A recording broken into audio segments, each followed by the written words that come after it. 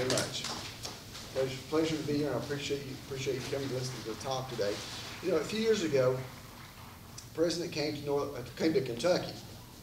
At the time I was working in Frankfurt, and a lot of news reports. And I thought, you know, it had been a few years since the president had been to the state, so I thought, I wonder how many times that has happened. And I started looking into it, and there was virtually no research. Nobody had done anything. You know, the president coming is a pretty important event. And the more I looked into it, the more I found that I thought was interesting. There's history, obviously. There's a reason the president has come. There's people he met, and there's usually some kind of interesting story. I started putting all this together, and here's what I found out. Presidents have visited Kentucky about 130 times. A lot of times they just pass through. 27 presidents have visited Kentucky while they were president. 18 of those have come to northern Kentucky. James Monroe was the very first president to visit. It's in 1819. We'll talk about that. Monroe and Jackson were the only presidents before the Civil War who visited Kentucky. But at that point, of course, transportation became much better. Presidents could visit much more, go further. Since the Civil War, there have only been 3 presidents that have not visited Kentucky. James A. Garfield, who was only president for a few months before he was assassinated. Grover Cleveland, who served 2 terms, separate 8-year terms, or 4-year terms. He didn't visit while he was president, and Calvin Coolidge did not. Now, each of those 3 visited Kentucky other times during their lives, but just not while they were president. But the very first president who came to northern Kentucky was James Monroe. You know, coming to Kentucky from Washington in the early 1800s, very difficult journey, somewhat dangerous journey. So the first 4 presidents, Washington, Adams, Jefferson, Madison, did not come. And in fact, neither of the 4 ever visited the state.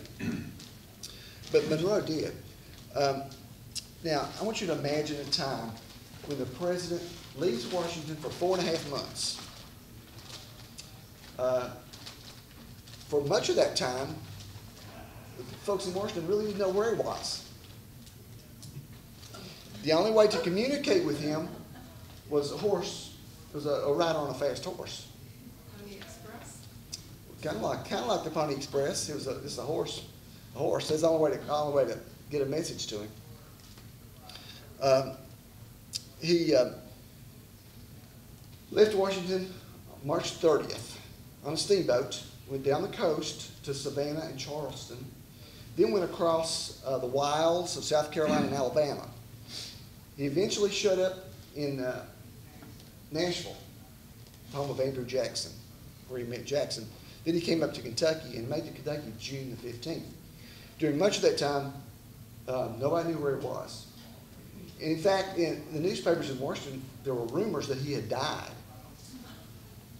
Of course, there was no advance team. He traveled with his nephew and his private secretary, who eventually became his son-in-law.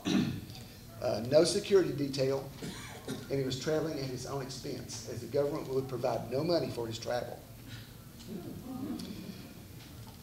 And this is his route. Now, I do want to mention he traveled at his own expense, and that was for the next 100 years. That was the case, a little over 100 years. We'll talk about that. But he took an earlier trip. Monroe was one of those land-poor Virginia planters, or cash poor, land-rich, cash-poor. For his first tour of the East, if you remember, the British burned the White House during the War of 1812. Well, during his first tour, they were restoring the White House, and Monroe actually sold his personal furniture to the government to refurnish the rebuilt White House in order to pay for his trip. But on this trip, he came to Kentucky. As you can see, he spent almost a month here. Came in southern border near Russellville and Bowling Green and went north. Monroe was a very popular president in Kentucky for several reasons. He was in the Continental Congress. He had supported usage of the Mississippi, which was a big issue for Kentuckians. Kentuckians needed to use the Mississippi to ship their products south. He also supported Kentucky statehood. He was kind of a favorite son, even though he was from Virginia. He's always a friend of Kentucky. So everywhere he went in Kentucky, he drew crowds. And we'll tell you that on the route from Russellville to Corydon, Indiana, was roughly where I-65 is now. Pretty vacant land. So he and General Jackson, who were traveling together through Kentucky, when it came time to bed down for the night, they had to stop at the nearest place there was. So it was not unusual for them to stop at a family's home and ask to spend the night. Now, can you imagine that? The President of the United States showing up at your door to spend the night. But that's the way he traveled.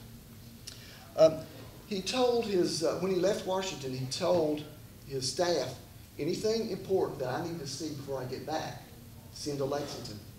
So he knew he was going to be in Lexington. And he made it there for July the 4th. Also, he came to Lexington because he had some personal business. He owned a large amount of land in Campbell County and Pendleton County. He was a speculator. And while he was in Lexington, he sold that property. When he began his trip, he intended to come north to Cincinnati and go west by the river, go to St. Louis and down to New Orleans, and then take a boat back to D.C. But when he got to Lexington, he was ill. He'd been on the road for 3 months through the wilderness. He was tired. So what he did instead, he went to Harrodsburg. You may know in Harrodsburg there were health springs, mineral springs, where wealthy people from really all over the South came to rest during the summer. Monroe went to Harrodsburg, rested for about a week, and then came back to Virginia through the Cumberland Gap, and made it back to Washington in early August. But that was the first presidential trip. Of course, it was the longest presidential trip through Kentucky, and quite an interesting journey. Andrew Jackson also came to Kentucky. Of course, he came 4 times from Washington to his home in Nashville while he was president. On 3 of those occasions, he passed through Kentucky, twice on the Ohio River. He never came to northern Kentucky, but he did come down the river. Jimmy traveled in the summer. Traveling down the Ohio River in the summer during those days was tricky. On many occasions, there was not enough water where a steamboat could float. So he had to pick and choose how he traveled on the river. In 1830, he came down. Unfortunately, once he got past Maysville, the shaft on his steamboat broke. He was adrift in the river. This is the President of the United States. Adrift in the river. He was rescued by a party from Cincinnati who came up to meet him, and they took him back to Cincinnati. Andrew Johnson also came to Cincinnati, but the first president to come to northern Kentucky, as you might suspect, is Ulysses S. Grant. Presidents came for all kinds of reasons, but Grant, as far as I can tell, is the only president who came to visit family, because his family lived in Covington. His father on the left there, Jesse Root Grant, moved to Covington in the early 1850s and bought the house on Greenup Street on the right there. You may know where it is. Between 5th and 6th Street on Greenup. I came to live in the house 2 years when I first moved to Kenton. It's a neat experience. But anyway,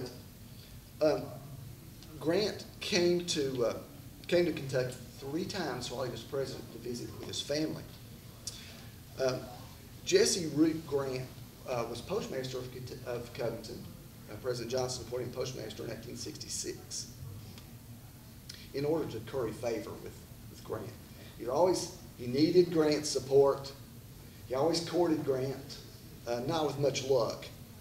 But he was a unique, Jesse Root Grant was kind of a controversial figure, a very colorful figure in Covington. But he wanted to dabble in politics. He kept getting in his son's way.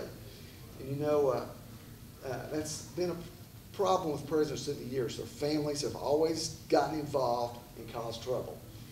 Jesse Root Grant did that because he kept trying to make money off the government, as happens. He tried to get involved in presidential appointments, and he caused trouble for his son all during his presidency. Now, Grant, the first time he came was in 1871 to visit his family, the president. And he came to Covington on a Saturday afternoon. When he stepped foot on in Covington, there was a 21-gun salute from the Newport Barracks. It was a very active military post at that time. And the president went directly to the Amos Schenkel mansion. You can see the building there, beautiful, 33-room Gothic mansion, which sits where the Booth Hospital was. Many of you may know where that was, on 2nd Street. Amos Schenkel, who's pictured on the left, was the wealthiest man in the area, philanthropist, responsible for the building of the Roebling Suspension Bridge. He financed it. And he built a mansion. By the way, eventually this mansion was given to the Salvation Army. It became, in 1914, became the first Salvation Army General Hospital in the country. Fortunately, it was torn down and the new hospital was built. It didn't serve very well as a hospital, obviously. But anyway, the president went to stood on the steps of the mansion and received all the locals. Had a big parade for him. Came down from 5th and Scott. Parade marched down. They hung lanterns all up and down the street. Pretty big occasion. Grant politically was not very popular in this area. Never fared well in his elections when he ran. This area did not vote for him. But they did give him a really warm welcome. And he was not a big time speaker. He didn't like to speak very much. But he did say a few words to the crowd. He was an army general. He was not a politician. And but he told the crowd he appreciated them coming, and he appreciated the fact that both Republicans and Democrats were welcoming. And then he headed into the mansion, and they had a reception for him. And he spent one night in Covington, then spent the next night in the Burnett House, and went back to Washington. He came again in 1872. His father had a stroke. Was not doing very well. His father sent him a message asking him to come home. Didn't think he was going to make it very long. So Grant and his son did come and visit his father, who was still postmaster and refused to resign, even though he could not do the job anymore. But Grant came over, tried to smooth out that situation. Jesse Root Grant died in 1873, and the president came back for his funeral. That was the third and final time he came. The funeral was from the house. The visitation was at the house. The funeral was in the Methodist church across the street where the Grants attended. Methodist church is still there. And Grant, of course, a huge funeral. Thousands of people attended. Jesse Root Grant is, you see the picture here. He has a distinction. He's only one of two men in American history who saw their sons inaugurated as president twice. The other one's George Herbert Walker Bush. It's kind of a unique historical footnote. But anyway, Jesse Root Grant died. He was buried in the Spring Grove Cemetery. After the funeral, the president went back to Washington and did not come back to Kentucky during his presidency. His successors only passed through northern Kentucky on the train. Of course, by that time, the Southern Railroad had been built, Illinois had been built, so presidents did pass through. President Hayes passed through a couple of times, and President Harrison. But the next president who really spoke in northern Kentucky was Theodore Roosevelt. He visited Kentucky 5 times, Loved to travel more than any other president up to that time. And I don't have a picture of him in Kentucky. This is not in Kentucky, but that's what he looked like. Very commanding figure, very energetic figure. In 1902, he came to Covington in 1900 for a big rally when he was running for vice president. 10,000 folks showed up. One of the biggest political rallies to that time, certainly. And he came back in 1902 on the train. He was going south, but he stopped in Ludlow because a group had gathered there. And so he always, when he saw a group, he stopped. So he stopped in Ludlow and made a speech. Local newspapers didn't cover it at all, but it was covered in the New York Times. That's the only reason we know about it. He stopped at the Ludlow Depot that, of course, is no longer there.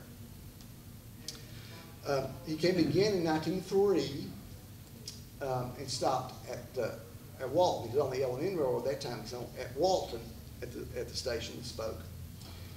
And that trip is kind of unique because it was a hunting trip.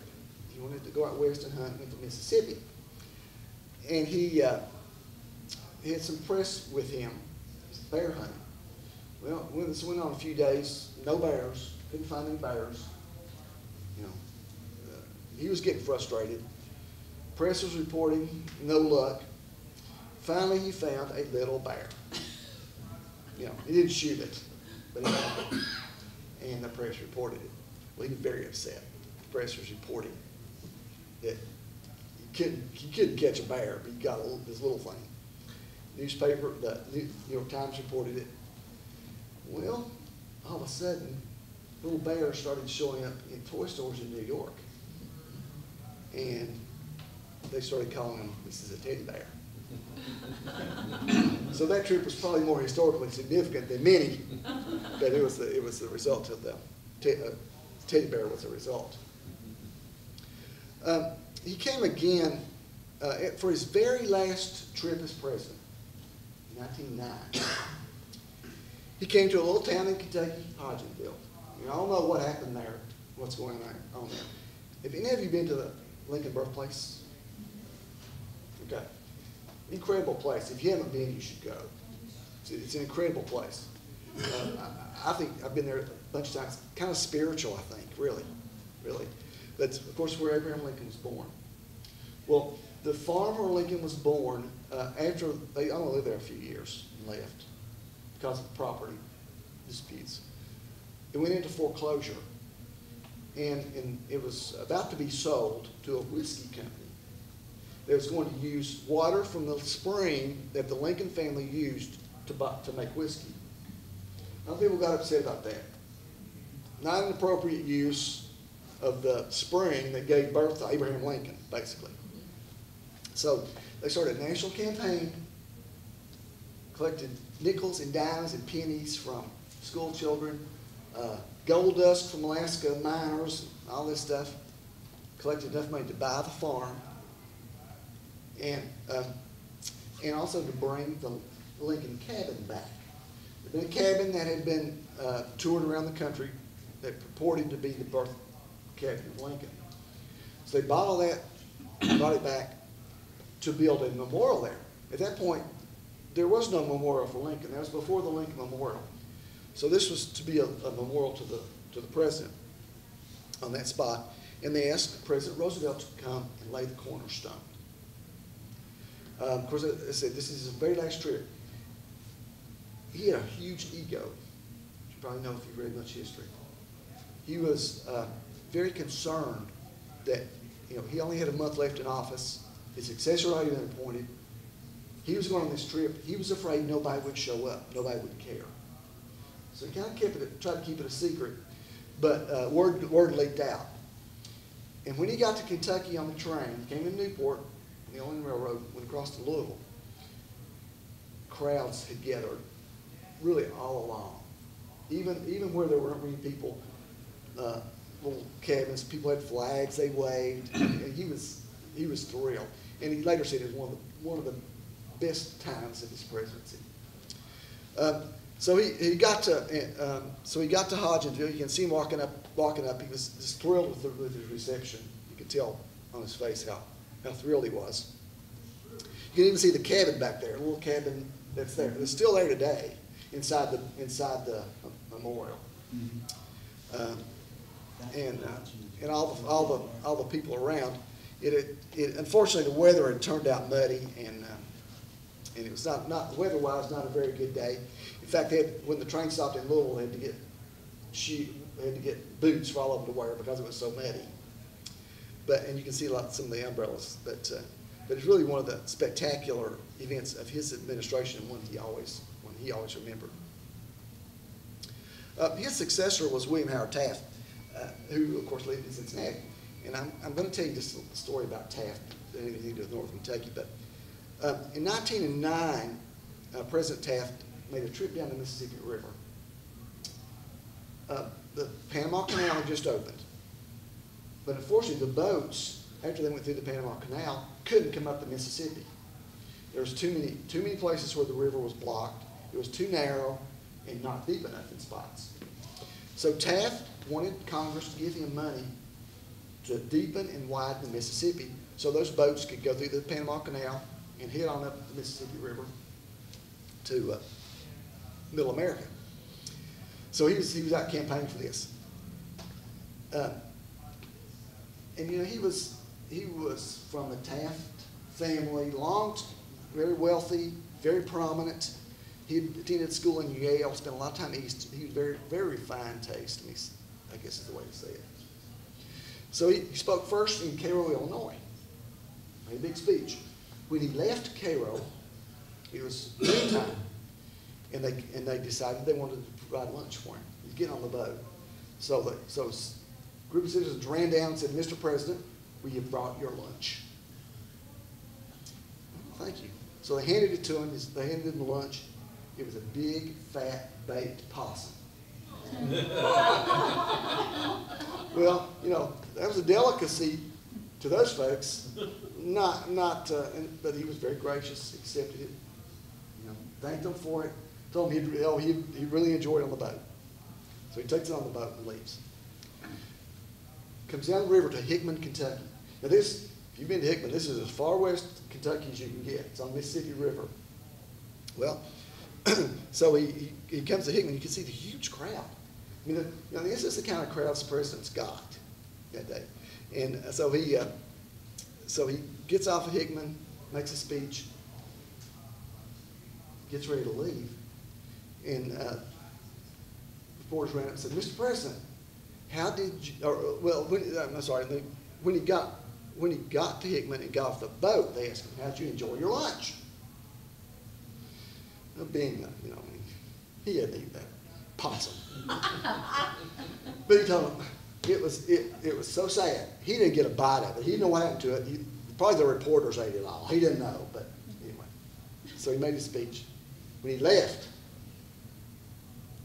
I ran up to him and said, "Mr. President, it wasn't fair that you didn't get to eat that possum. We brought you another one." So I don't know what happened to that possum, but I doubt if he ate it. But Taft did come back to northern Kentucky in 1911. For those of you that have been to the Capitol in Kentucky, you know the Abraham Lincoln statue that sits in the rotunda, where you rub his foot, and his foot's a different color. Well, Taft came in 1911 and dedicated that statue. It was a new Capitol, and this is a picture of the ceremony. Then he went on to the Lincoln birthplace, and it had been finished, so he did the dedication. And this was more a local story, but following President Taft, the next president who came to this area was Warren G. Harding. He was not a president you think of very much. You don't hear very much about him. But he came to Cincinnati for the purpose of celebrating the centennial of President Grant's birth. And you may remember a couple of years ago that they had some more ceremonies here, and it was news that it was the bicentennial. Well, Warren G. Harding came down for the centennial in 1922.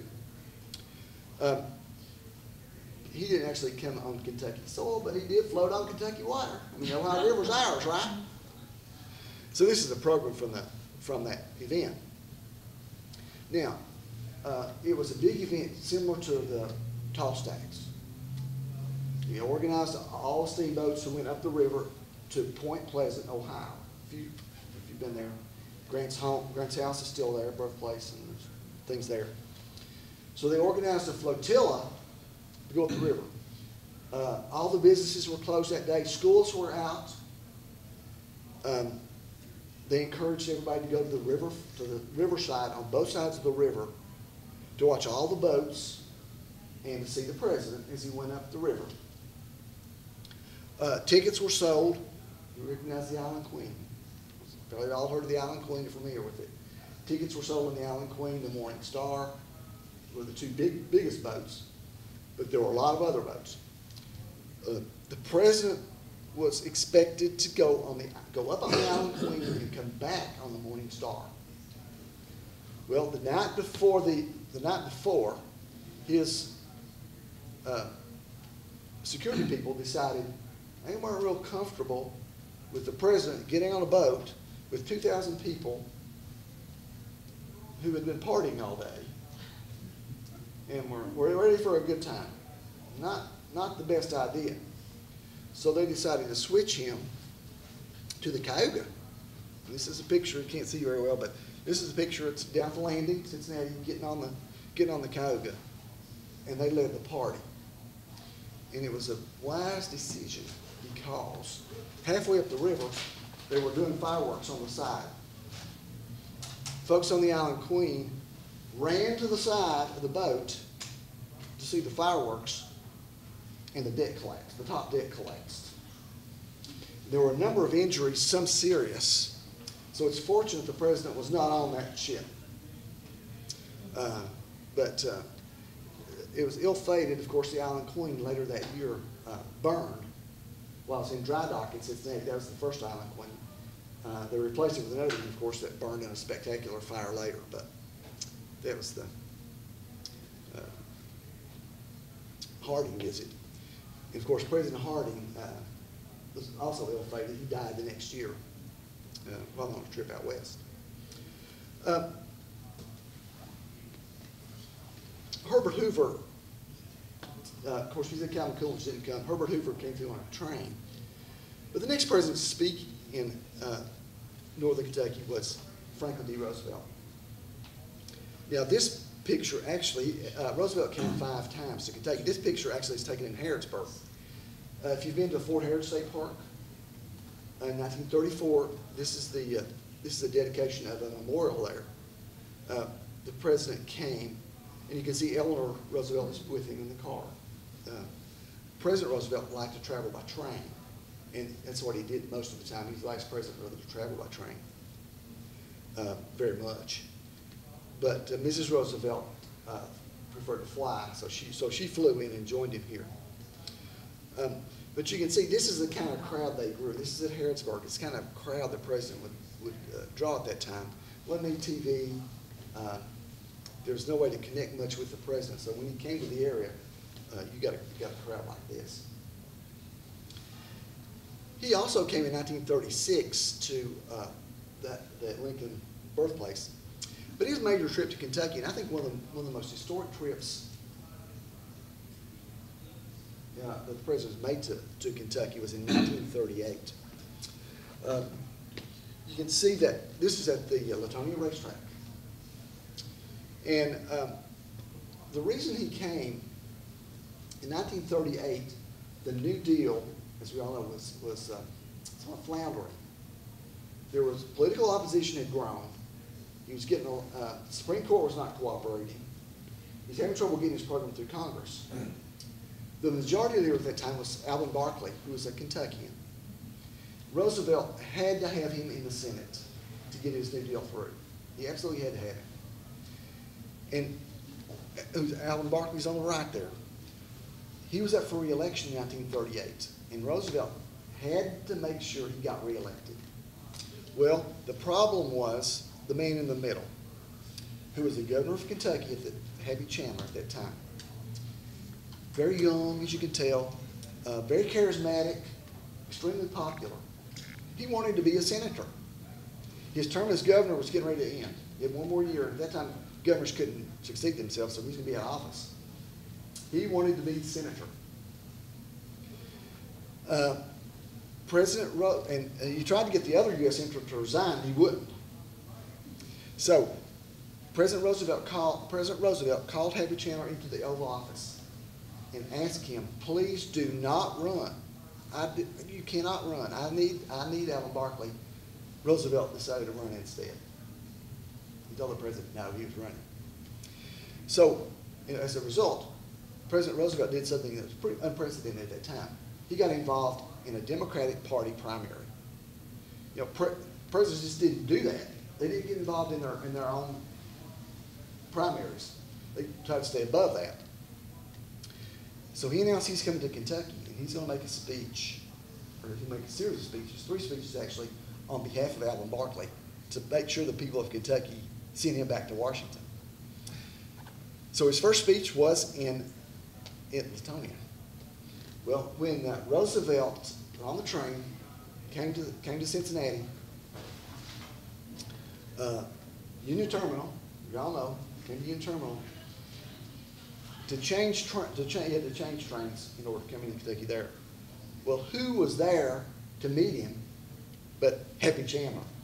Now, Roosevelt was speaking against him. And so, but Roosevelt said, he's quoted as saying, Happy Chandler is more gall than any other politician I've ever met. Because he got, when the car got to Latonia, that was going to take Roosevelt and Barkley to the rally, Chandler jumped in the middle of them. Now, Chandler later said that Roosevelt invited him to do that, which everybody knew was a lie. But let's see. There's Roosevelt at the racetrack speaking. I think this is kind of a neat picture. Of course, he spoke and encouraged the people of Kentucky to re-elect Barkley. And Barkley spoke, but Chandler, of course, did not. But Chandler was sitting on the podium with them, right, when they were talking about when Roosevelt endorsed Barkley. But Chandler really didn't care. Now, it so happens that as the campaign went on, it was one of the dirtiest campaigns in the history of American politics. Barkley claimed that Chandler was using state resources, which he was, for his election. Chandler claimed that Barkley was using federal resources for his election, which he was. And as a result, Congress held hearings, and the Hatch Act was passed. And I don't know if you're familiar with the Hatch Act. It's really been in the news the last few years. It prevents government resources being used in political campaigns. But that campaign caused this. Halfway through the campaign, Roosevelt got sick. He was in the hospital. And he claimed that Barkley campaign had poisoned him. It was that dirty. But Barkley did win by, I think it was about 80,000 votes. A year later, the other U.S. senator died, and Chandler was appointed to that seat anyway. So he had to be in the Senate anyway. Roosevelt came back to Kentucky a couple more times once he passed through. But in 1943, he made what was considered a secret wartime trip, and he stopped at Fort Knox to look at how the troops were being trained. And I just thought this was an interesting picture. The troops gave him a model tank. Kind of a fun picture. And that's the governor. It looked pretty young. The next governor of Kentucky, King Johnson, admiring the tank. So I thought that's kind of interesting. And after following that 1938 trip, it was quite a long time until the president came to northern Kentucky. Now, I've asked this question before, and at this point, it's a bad time to ask this question. But there is one spot in Kentucky where more presidents have been than any other place. One spot. Can you imagine what it is? Churchill Downs. No? No? A good guess, but no? Fort Knox. Yeah, no, that's right. Yeah, no, not Fort Knox. It's right. The Cincinnati Airport. Believe it or not. Okay. Believe it or not. John Kennedy was the first president to land at CDG. But since then, it's been a regular spot. Because during much of this, the 60s, 70s, 80s, 90s even, Kentucky was a battleground state in presidential politics. And, of course, Ohio, we know how important that was, or has been, continues to be. So this was really an area that presidents like to come because of the political influence that this area had. 1962, Kennedy came. He actually came in 1960 to campaign. That was his first trip. When he was running for president, he came and made a speech. Of course, he's the first Catholic president, but he was not especially popular in this area because this area was so conservative. When I was doing the research on this book, I found there was a letter from Ed Pritchard, who was the Kentucky political strategist. Guru. Yeah, that's right. He wrote a letter to the Kennedys telling them that you got to be careful in northern Kentucky because it is so conservative. The clergy is especially conservative, and they have a special amount of influence over the Catholic voters. So they were warning him. So Kennedy actually lost Kenton County, he actually lost Kenton, Campbell, and Boone counties in the 1960 election to Nixon.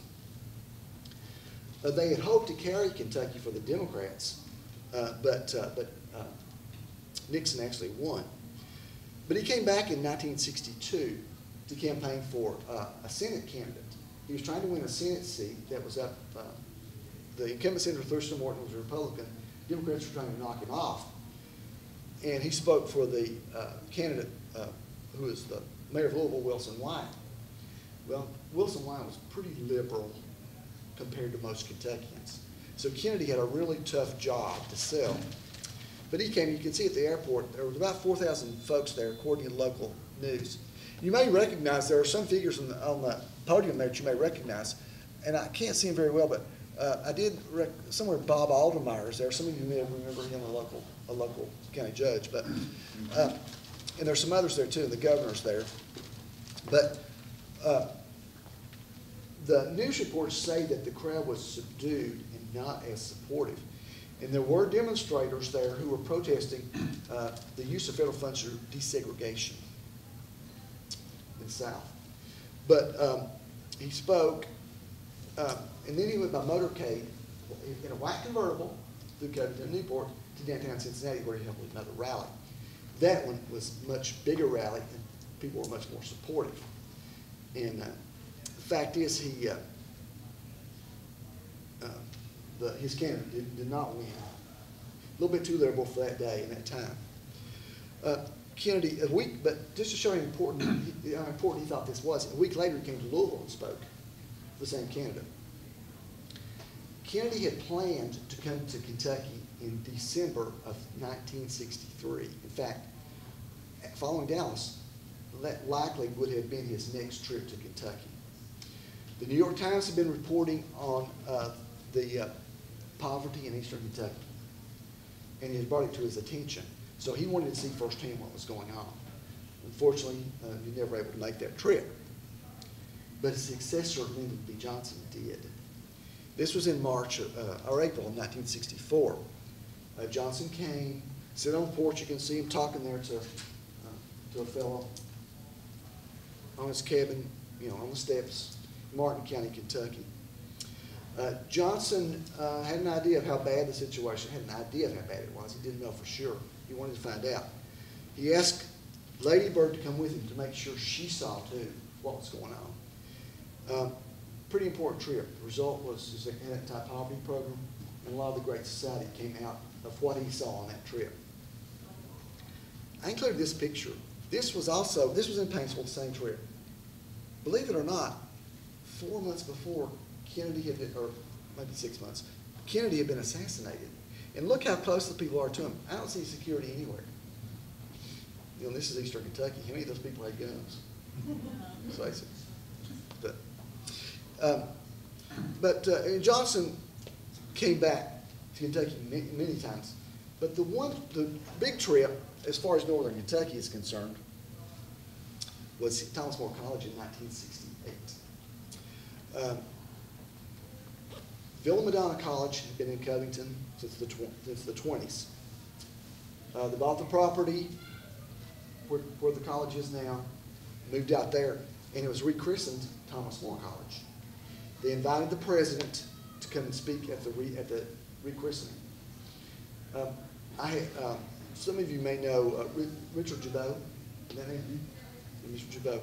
Well, Mr. Jabot was a publicist for the college at that time, and he told me that they didn't know whether the president was coming until the last minute. You invite him, he tentatively accepts, but depending on what's going on. So for this program, they gave him an honorary degree. All the printings for the program were done twice. They did the local printing, and then they had an out-of-town firm do a printing in case the president came. They wanted to try to keep it secret. Fortunately, he spoke in Washington that morning, and that afternoon he was able to come, got on the plane. That's when they knew he was going to be there. And you can see he spoke. I have several pictures, neat pictures. This is when he arrived. These are from Thomas More's archives. The folks there weren't identified. I'm sure we could identify some of you may know some of them there. When he arrived and met with the nuns, pensive look.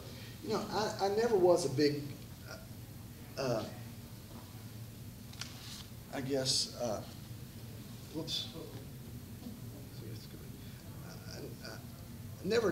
Johnson was pretty young. I was pretty young when he was president.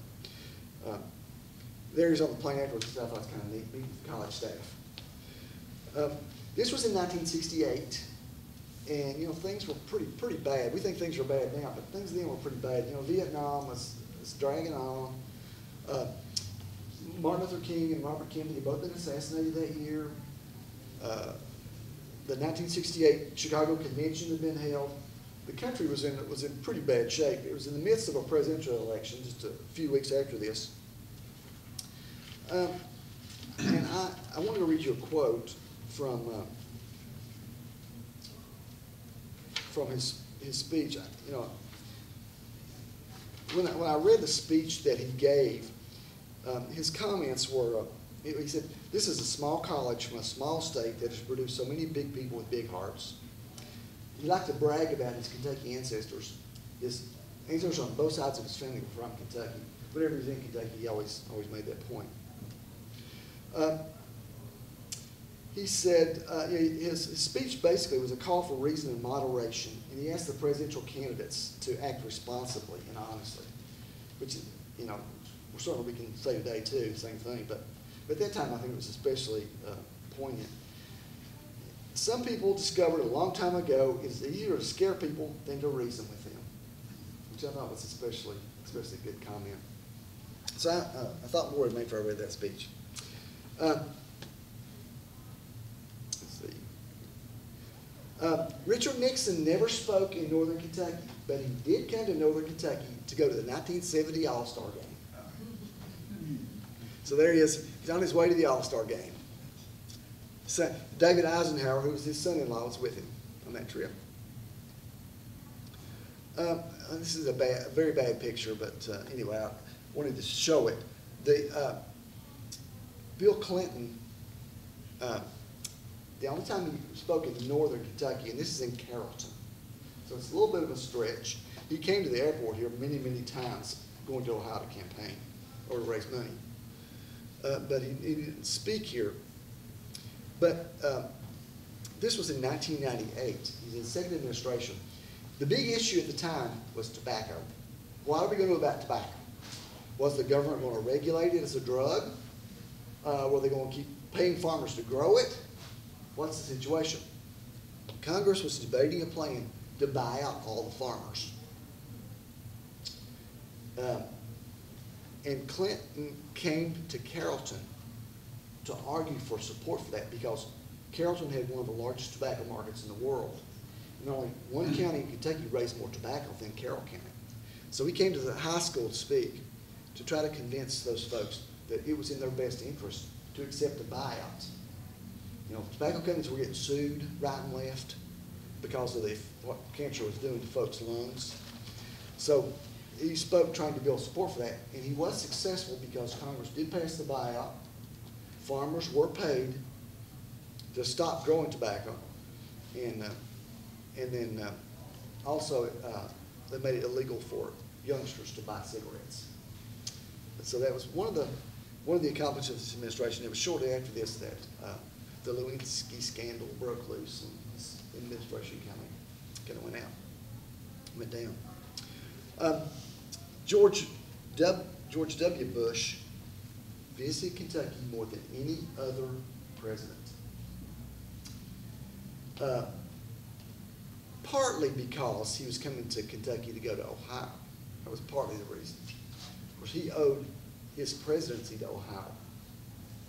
Both his 2000 election and in 2004, had he lost Ohio, he would not have been president. So he owed a lot to Ohio. He campaigned there a lot, and he raised a whole lot of money there. But he only spoke here on one occasion, 2006. He came to northern Kentucky too. His administration was trying to advocate for global business competitiveness. Business community felt like was falling behind, needed to be more competitive. And he chose NKU for that speech because NKU had a really good reputation at that time for high-tech entrepreneurship, for building the skills for high-tech entrepreneurship. So he came to NKU. And he was pretty popular in this area at that time. It's before the rise of the Tea Party and a more conservative Republican Party. But he was warmly greeted. His speech was in Regents Hall, so he may have been there obviously before the new arena was built. It would only hold 2,000 people. And so he spoke to invited guests, pretty supportive, mainly the chamber types and Republican Party folks. But it's interesting that the speech that he had prepared and handed out to the press beforehand, he didn't give. Instead, he focused more on explaining why the Iraq War was necessary. So he spent most of his time doing that, and then he talked some about being more competitive and being more global and not isolationist, which is kind of interesting in view of the way the politics have gone. He spoke at NKU, and then he went to the Hilton Hotel in Florence, where he held a fundraiser for Congressman Jeff Davis. So you may remember the congressman that we had before, our current congressman. This area had Jeff Davis was a one-term Republican, so Bush was trying to support him financially, and they raised $450,000 with that one day, which was successful, and Jeff Davis was reelected.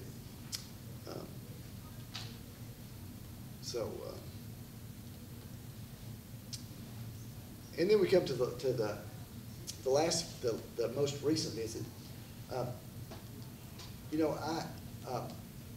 Barack Obama came to Kentucky on 5 occasions. He came to the airport on 3 of those. He didn't speak in Kentucky, but if you remember, he did speak at across the river, just across the river, with this bridge in the background.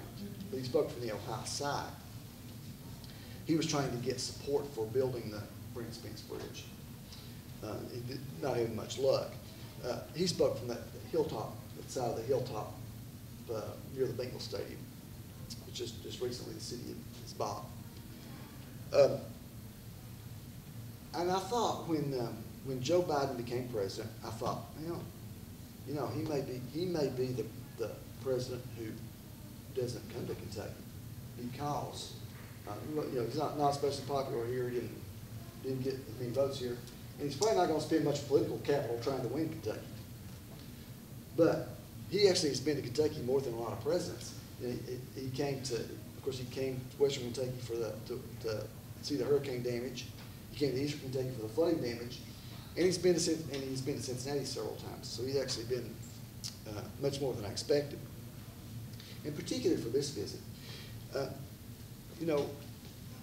I think most people in this room know that the Brent Spence Bridge has been a problem for 25 to 30 years. A number of presidents have failed in efforts to get that bridge rebuilt. And it's become a political problem because folks absolutely didn't want tolls. And the Kentucky legislature, in fact, passed a law that said that there would be no tolls on the bridge. I think that was an important factor because when Joe Biden proposed his infrastructure and jobs bill, there really wasn't much chance of getting it through Congress with the Republican opposition, except for one thing. Mitch McConnell wanted that bridge as much as anybody. You know, for Mitch McConnell, who's, you know, he's been around a long time, and we all know his time is growing short in Washington. And I'm sure he wants that one final big accomplishment, which is certainly this bridge. So when Joe Biden proposed his infrastructure bill, the one partner who could make it happen for him was Mitch McConnell. And I believe that's why he came here in January this year, and made his appearance on the Kentucky side rather than the Ohio side. In his remarks, he was, you can see Mitch McConnell there with the president and Senator Portman and Governor Beshear. When Biden made his remarks, the point of his remarks were bipartisanship. Now, Biden wanted to make sure everybody knew his bill had gotten this bridge. He had gotten this bridge done, but his partner doing it was Mitch McConnell. So it shows that he can work across party lines to get things done. And I'm sure he's going to use this in his reelection. This will be one of the big factors he uses. And one of the reasons he wanted to be here. Yeah, it's a beautiful day. I don't think they could have a better January day. I thought they were kind of crazy trying to have it in January anyway. But they chose a side along the river where you had the beautiful view there of the bridge. And McConnell also made remarks. His warrant is, I don't think his remarks were as generous as Biden's, generous towards Biden, as Biden's more towards him. But that's each person has to do has to play the political game from their viewpoint. There's one final picture I want to show you. This was at the Kentucky Derby. Governor always has a Kentucky Derby breakfast. This was John Y. Brown, who was governor at the time, was Phyllis George, who were celebrities before they ever became governor. They held their Derby party in 1983, and you can see who was there. See Donald Trump, Ivanka,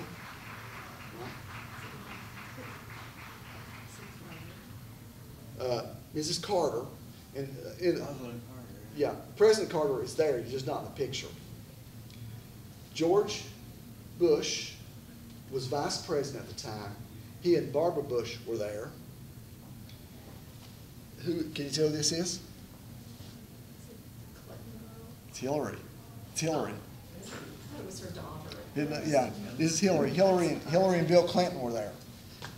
So as far as I can tell, this is the only occasion when 4 presidents were together in Kentucky.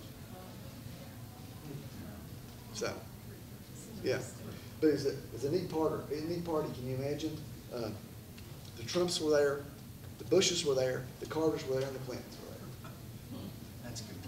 That's right. So he had a star-studded Derby party that year, 1983. Excuse me, Wayne, Yes. who's the person in front of John Y. Brown? You know, I do not know. I don't know. It looks like Armand Hammer, the rich oil man. Well, it could be. It could be. I don't know. I don't know who it was. I've asked somebody asked that question before, and I haven't. I don't know. I always like to hint that one. Yeah. Any questions? we'll see who the next president is to come.